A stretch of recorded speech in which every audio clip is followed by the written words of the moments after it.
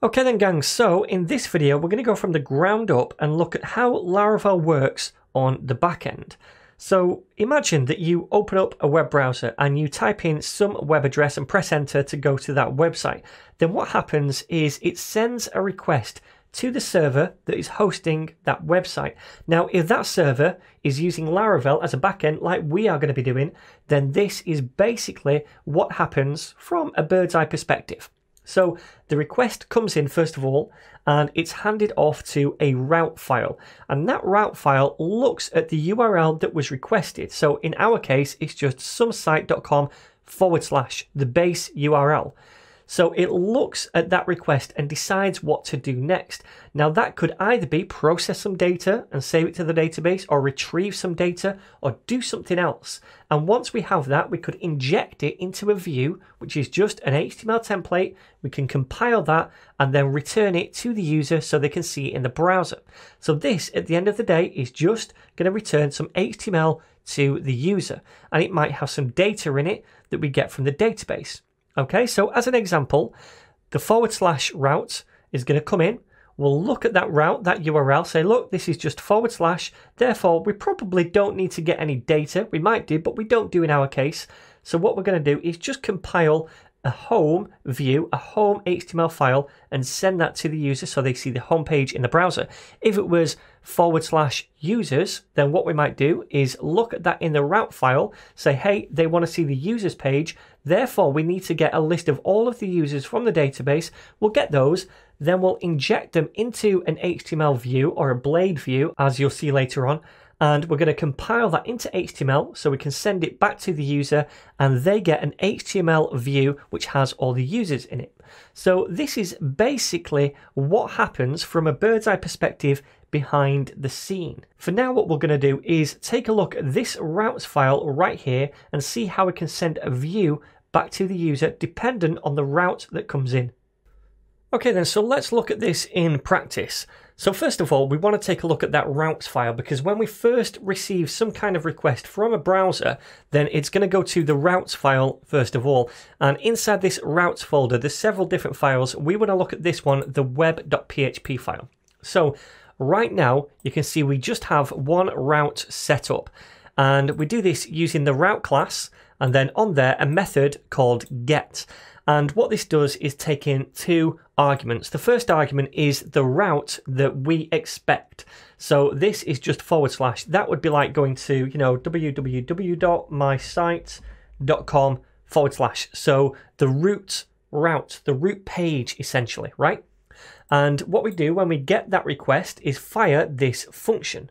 And this function at the minute is doing nothing but returning a view. So this is how we return a view, the return keyword, then the view method, and then whatever view that we want to return to the browser.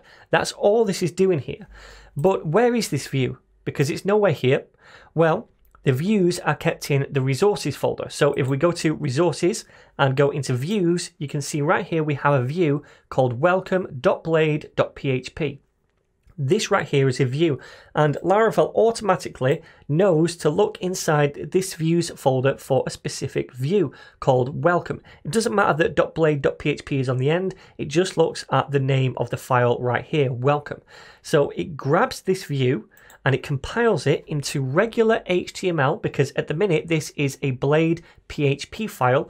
And remember, Blade is a templating engine, okay? So this is in essence PHP, and this needs to be compiled into HTML before it's sent to the user. Now, Laravel does that automatically behind the scenes. We don't need to worry about that.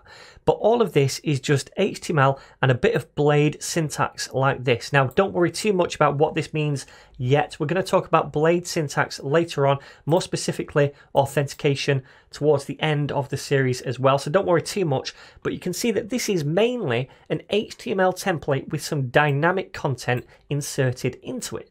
And at the minute, all we see is this thing right here, Laravel, and a load of links.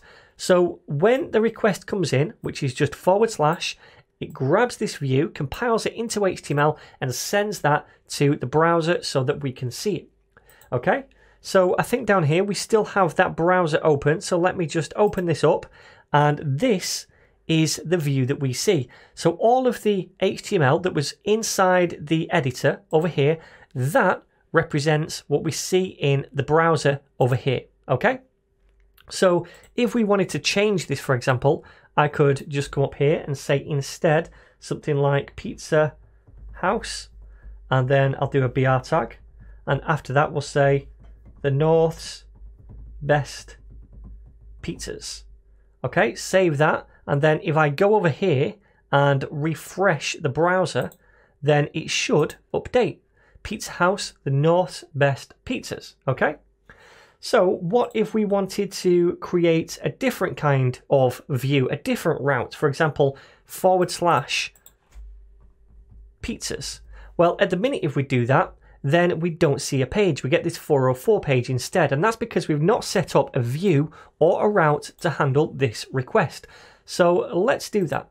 Let me go back to the web.php routes file, and I'm going to copy this and I'm going to paste it down below. So again, we're setting up a new route. And this right here, by the way, this means it's a GET request. And typically, a GET request is something we make every time we type something in the browser and press enter to go and get that web page. That is a GET request. Now, right here, we're saying, okay, we're going to set up another GET request handler. And this time, I want to handle the /pizzas request. So when they go to mysite.com, or in our case, localhost /pizzas, then we're going to fire this function. Now, at the minute, we're saying return the same view. But what if we want to return a different view? A view called pizzas, for example. We can do that, but then we need to create the pizzas view. So let's go over here to the views and say new file and call this pizzas.blade.php. And by the way, we don't have to use Blade inside our different views. We're going to be using Blade because it's going to allow us to easily output dynamic data or use logic inside the templates, and we'll see all about that later. But for now, just call it .blade.php. Now, what I'm going to do is just copy all of this stuff. So Control A and Control C to copy that. And I'm going to paste it all inside this file because I'm super lazy. I'm going to delete these links though, and then I'll just replace this text with pizzas, okay?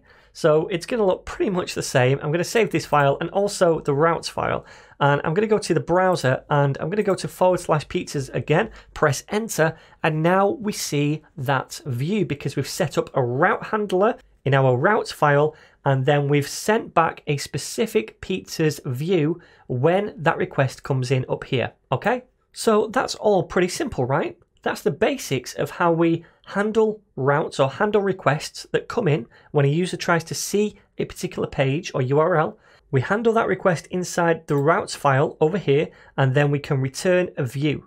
Now, we don't have to just return views. If we wanted to, we could just return a string. So let me comment that out and just say down here, return, and then we'll just say pizzas.